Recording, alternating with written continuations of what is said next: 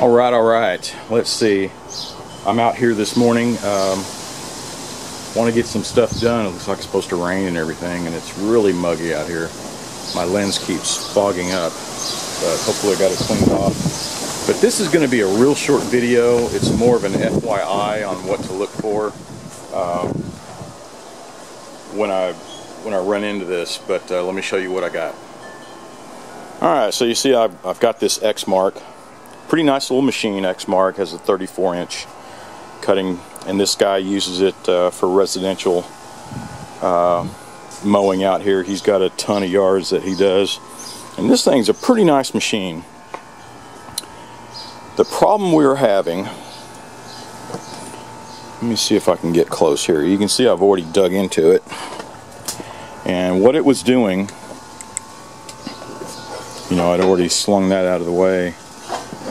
And you can see where gas has been dripping here on the mower, and gas, you know, I took that off, got the carburetor on because it was just leaking gas, right?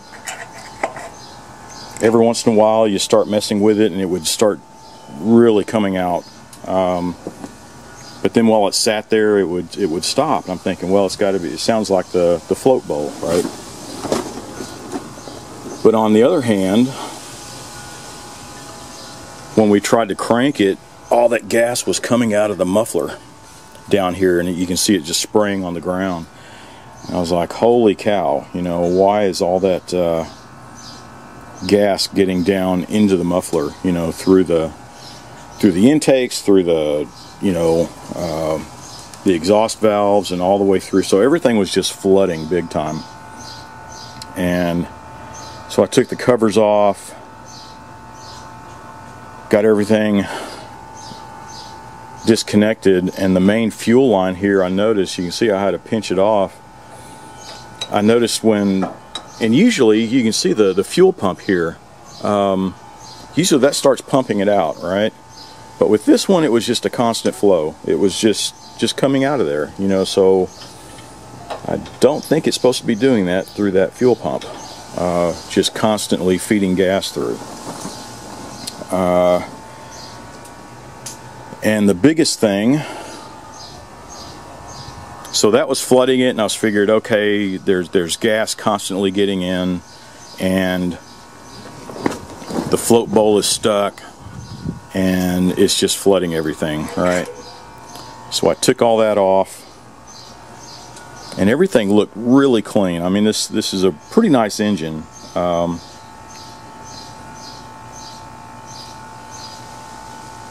And I kept checking it, going back and forth, you know, wondering what is going on. But then I noticed, and you can see from here, you can see this float bowl is full of gas. You see it sloshing around in there?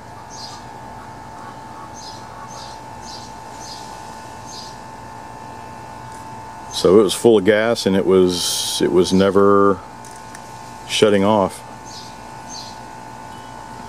So I'm going to take that off too. I'm also discovering, you know, I usually try to kind of have a tight squeeze in there, but I blow into that intake, and then I work the bowl up and down and see if it's, you know, shutting it off and all that good stuff, and it's not doing it. It's like it's clogged. So this might be full of gas, and the pin, I'm going to take that off, make sure it's all cleaned off and all that stuff. But that was the biggest thing. You can see this thing is just full of gas. So, and hopefully that's the only problem. I mean, because it was just flooding gas all through this engine. But the engine's pretty nice, you know. Usually when you see a V-twin like a Briggs & Stratton, all the intakes are plastic. This is plastic. But you can see it's all aluminum, it's cast. I don't know who makes these engines for Exmark. They're claiming it's an Exmark engine, but don't know who's making them. If anybody knows, just write a comment. But that is it. I'm just going to make that one short and sweet. It's pretty obvious what it is, but I had to take everything apart and take a look. But so it wasn't a sticking float bowl, it was just full of gas, and don't see that too often. But so that was the problem with this Exmark. So that's it, just a quick video, but thanks for watching. Be sure to subscribe and watch for my next video.